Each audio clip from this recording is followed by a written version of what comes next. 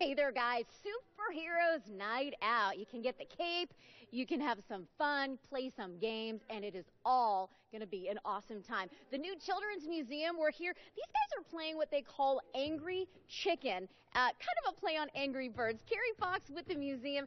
Tell us why this event is so much fun. Well, this is one of our family nights out. We do them a few times a year, and this is superheroes, so everybody gets to wear costumes, which they love.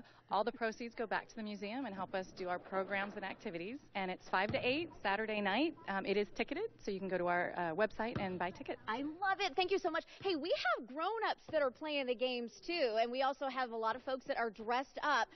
Incredible Hulk, I know last time you knocked those babies down. What's your secret, bud?